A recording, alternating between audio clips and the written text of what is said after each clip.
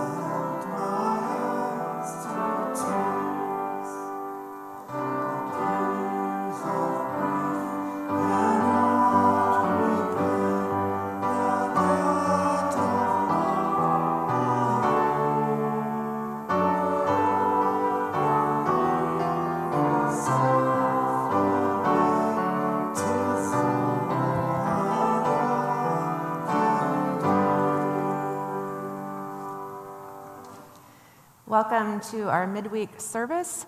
In this Lenten season, we continue with our Lenten theme, Perfect Vision in Christ. Our theme today is Good Eyes, Bad Eyes. And so we give thanks for the opportunity to pause in the midst of our Lenten journey for this time of worship and reflection, to hear God's word and to be renewed in the promises of faith.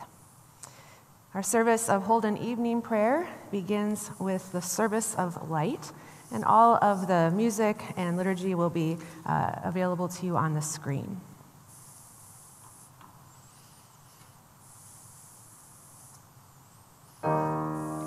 Jesus Christ, you are the light of the world. The light no darkness can overcome. Stay with us now, for it is evening, and the day is almost over. Let your light scatter the darkness and shine within your people here.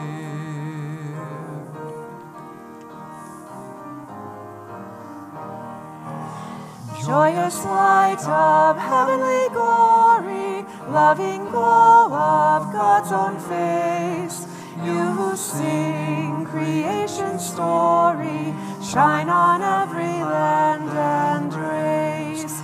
Though as evening falls around us, we shall raise our songs to you. God of daybreak, God of shadows, come and light our hearts anew. In the stars that grace the darkness, in the blazing sun of dawn, of the light of peace and wisdom, we can hear your quiet song. Love that fills the night with wonder, love that warms the weary soul, love that bursts all chains asunder, set us free and make us whole. You who made the heavens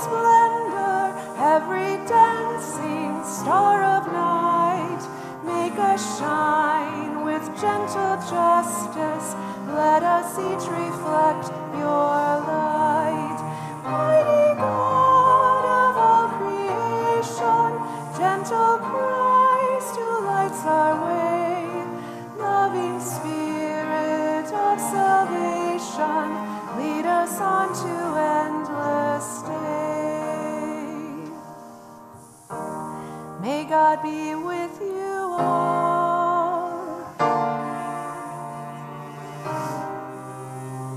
Let us sing our thanks to God.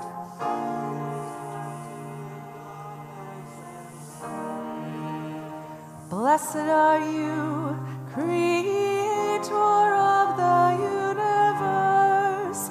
From old you have led your people by night and day. May the light of your Christ make our darkness bright. For your word and your presence are the light of our pathway, and you are the light and life of all creation. Amen.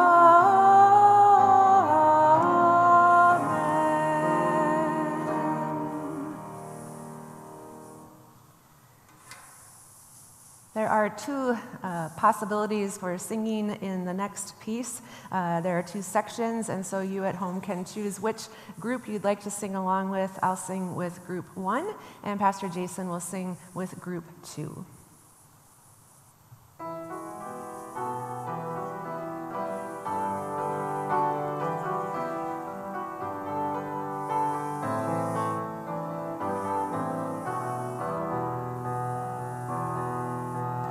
Let my prayer rise up like incense before you, the lifting up of my hands as an offering to you.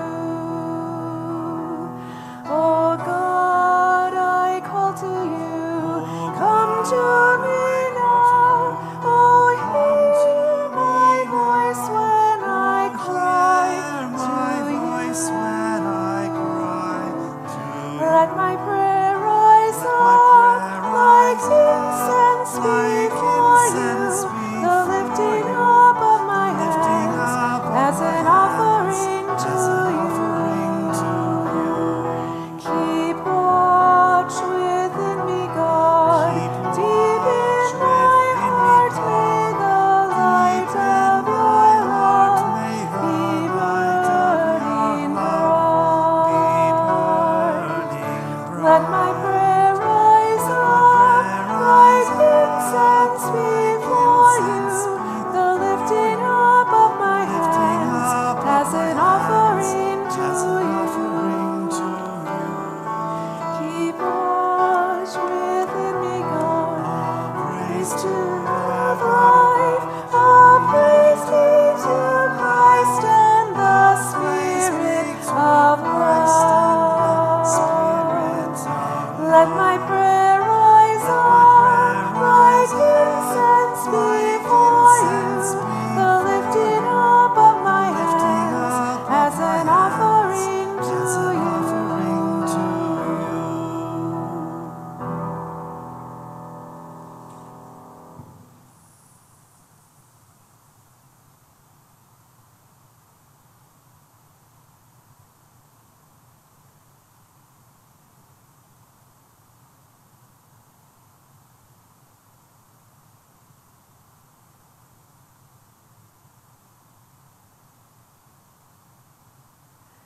May our prayers come before you, O God, as incense, and may your presence surround and fill us, so that in union with all creation, we might sing your praise and your love in our lives.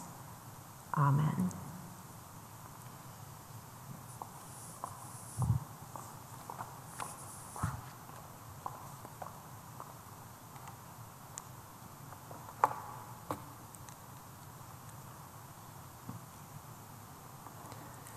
A reading from Proverbs, the 22nd chapter, beginning at verse 6.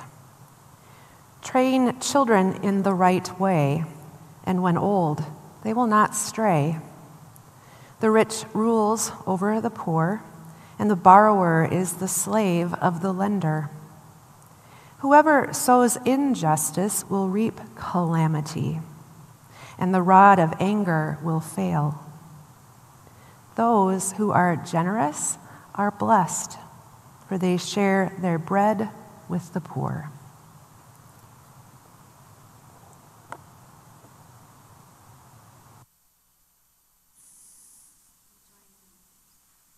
We join in singing the first verse of Amazing Grace. Amazing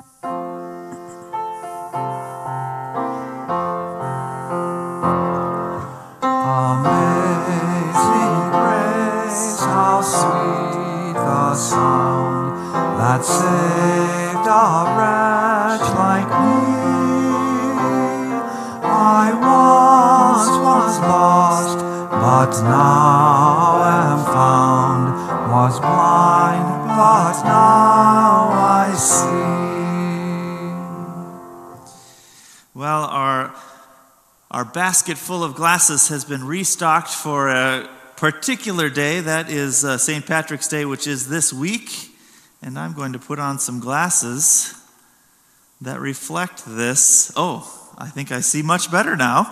I think I can see everything much more clearly through these St. Patrick's Day glasses. But these glasses remind us that through faith, though we may see the world with blurry vision, in faith, we see God's promises clearly. We heard a word from Proverbs that said that when you train a child up in the way that they should go, they will continue to go that way.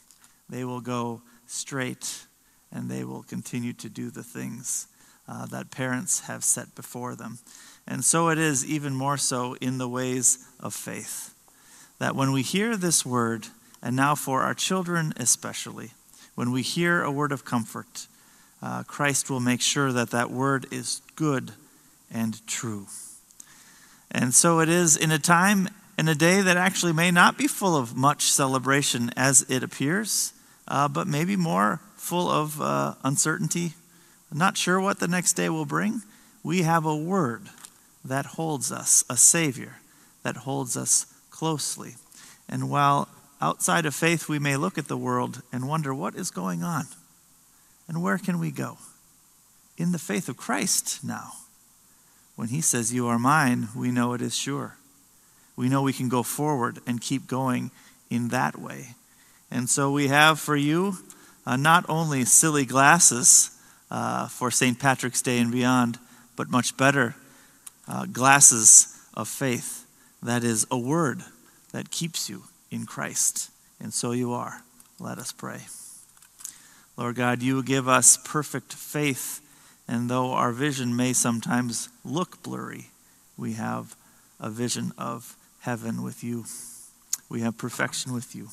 Keep our children, our families, and all of us in your protection this day, and remind us where our peace is. That is in your promise of salvation. Amen.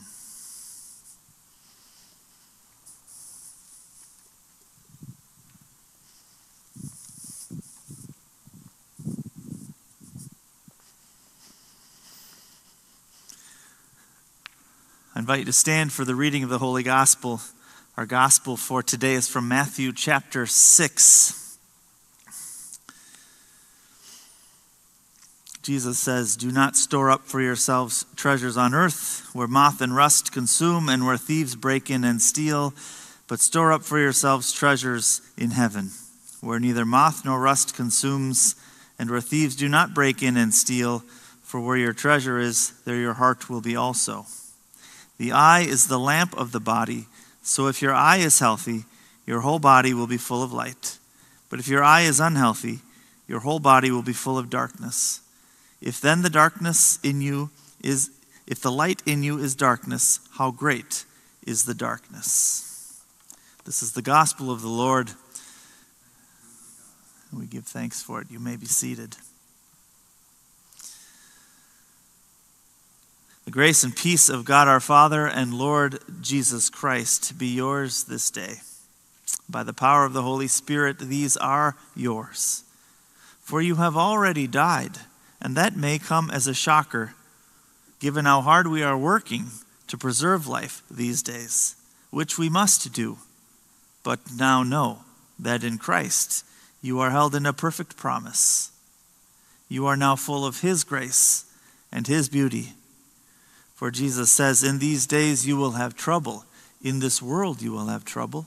But take heart, for I have conquered the world. And so he has, for your sake.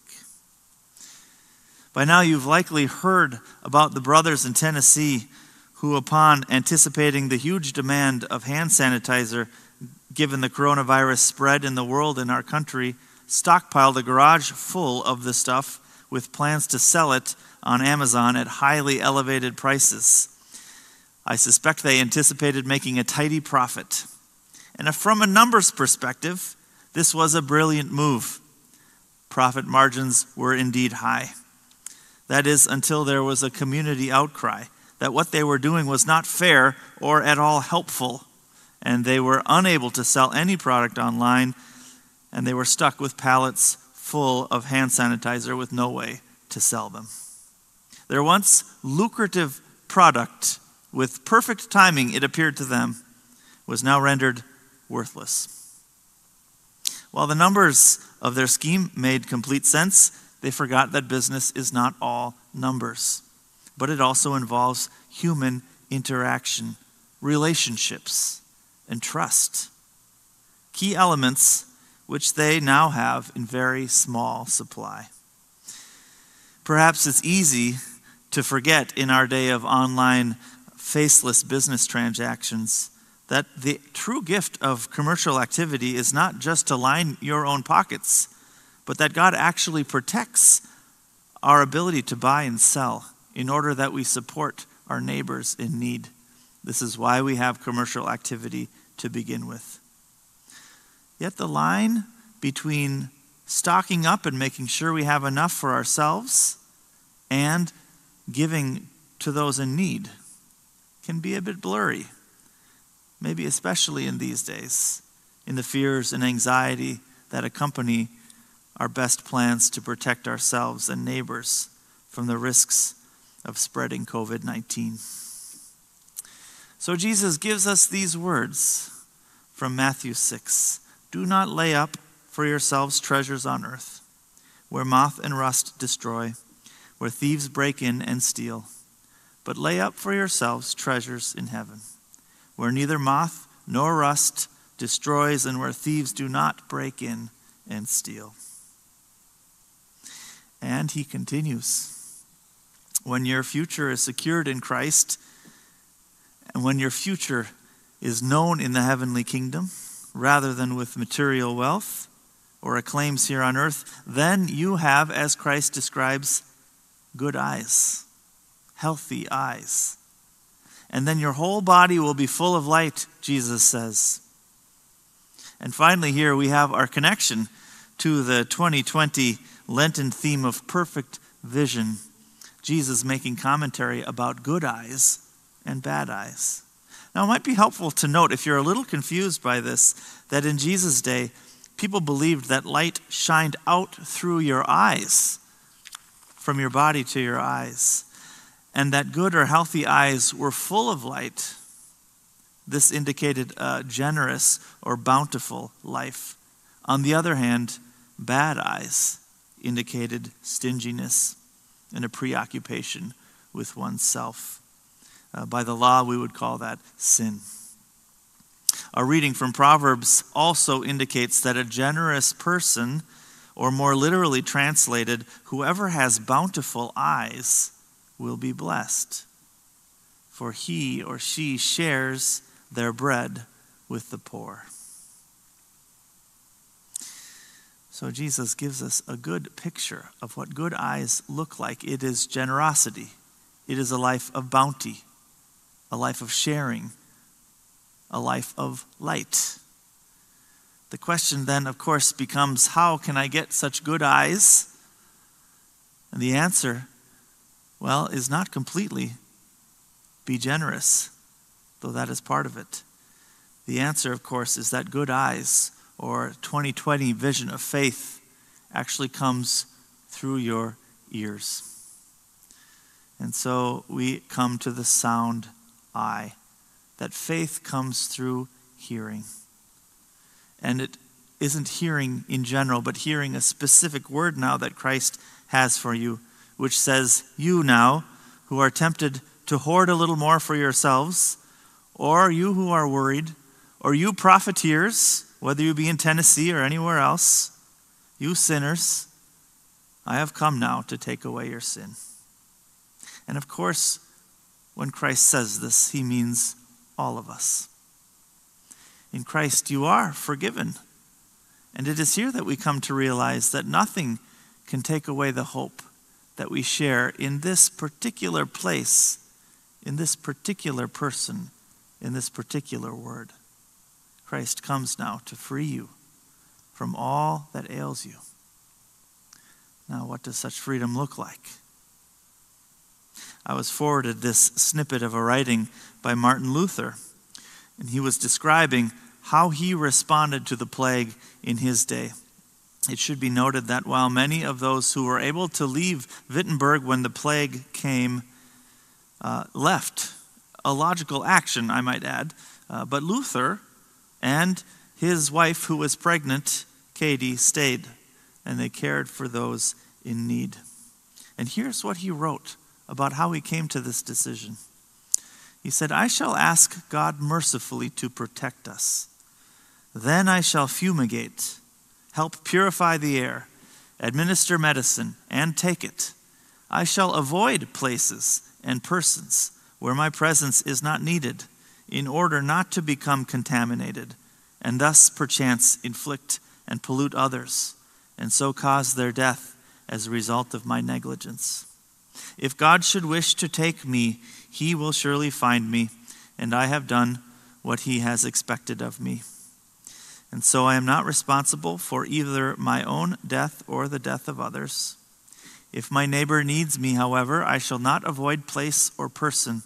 I shall go freely, as stated above. See, this is such a God-fearing faith, because it is neither brash nor foolhardy, and does not tempt God. Such faith as you have now is neither brash nor foolhardy, but responds to your neighbors in need. Your responses to your neighbors will vary based on your neighbor's need and based on your own risk. But know this now. Your eyes have been made beautiful, bountiful, and full of light, because Christ makes them so. Which means Christ gives you a new heart this day, and a new hope, and a new peace. Lean not on your own possessions or anxieties, but on his word, which has already granted you victory. Amen.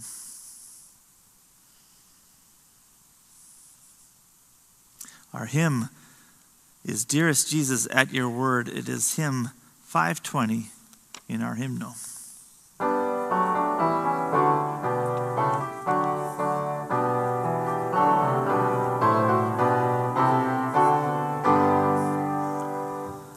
Dearest Jesus, at your word, we have come again to hear you. Let our thoughts and hearts be stirred, and in glowing faith be near you. As the promises here given draw us wholly up to heaven, all our knowledge, sense, and sight lie in deepest darkness shrouded, till your Spirit breaks the night, filling us with light unclouded. All good thoughts and all good living come but by your gracious giving.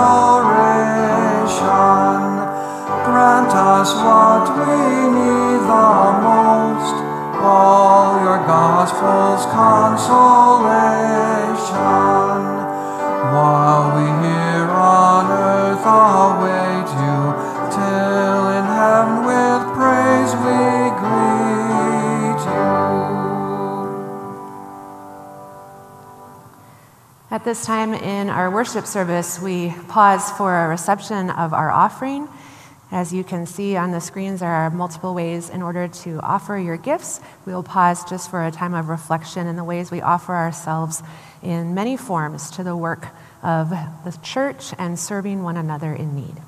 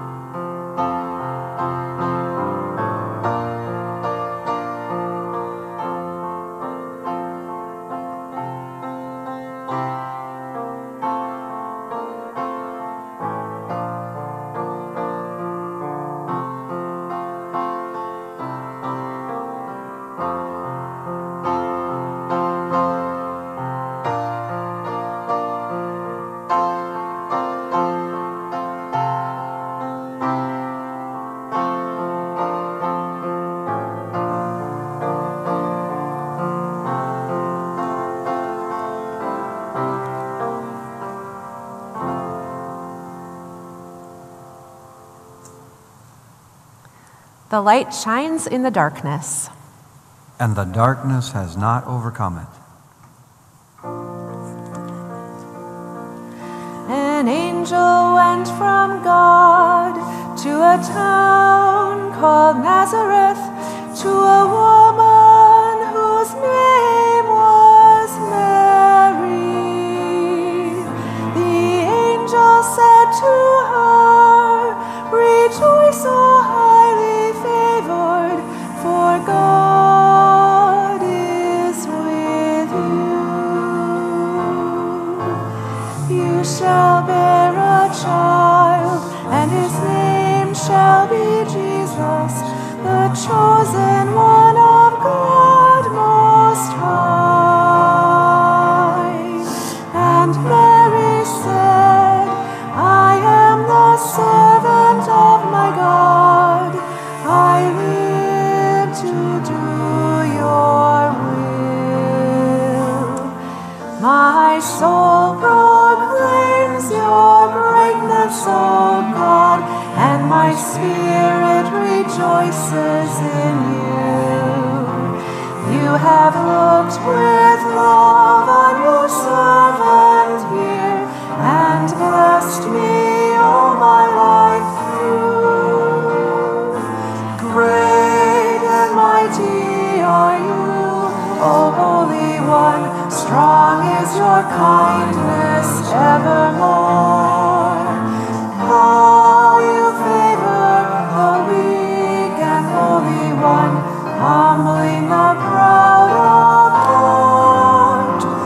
You have cast the mighty down from their thrones, and uplifted the humble of heart.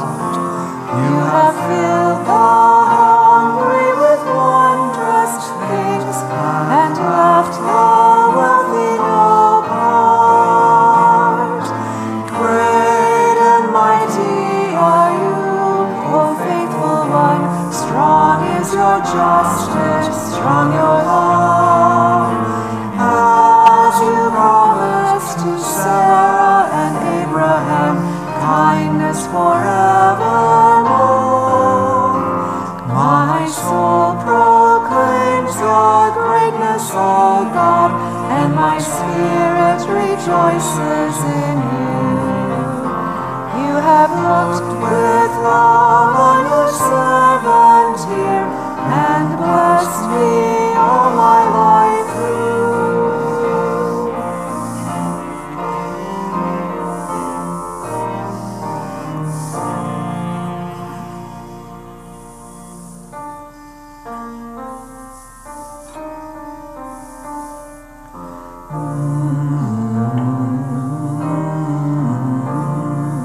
God of mercy, hold us in love.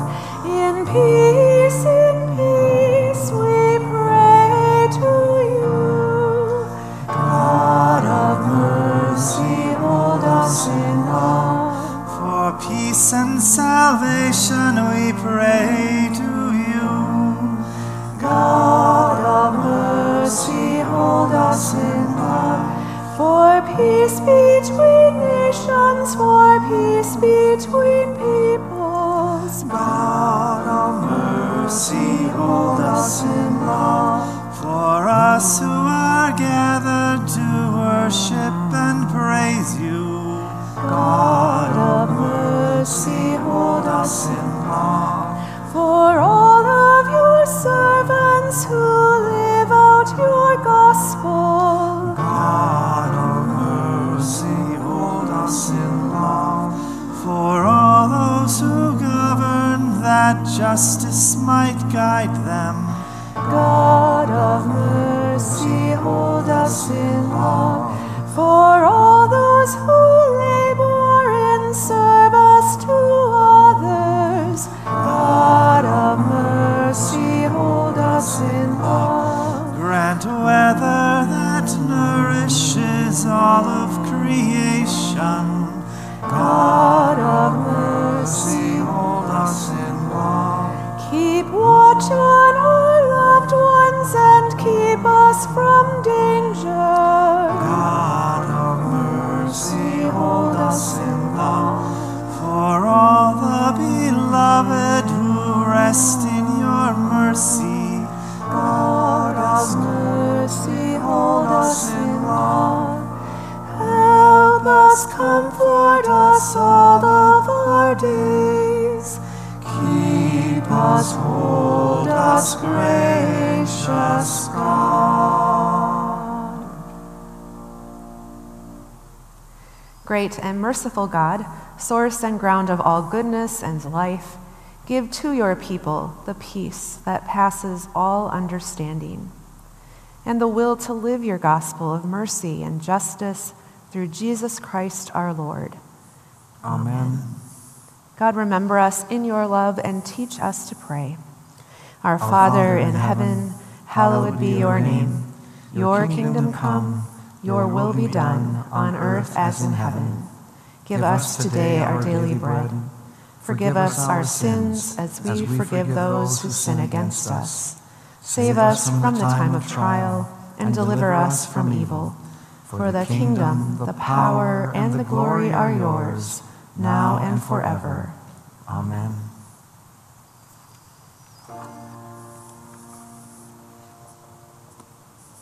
Let us bless our God. Praise and thanks to you. May God Creator bless us and keep us. May Christ be ever light for our lives.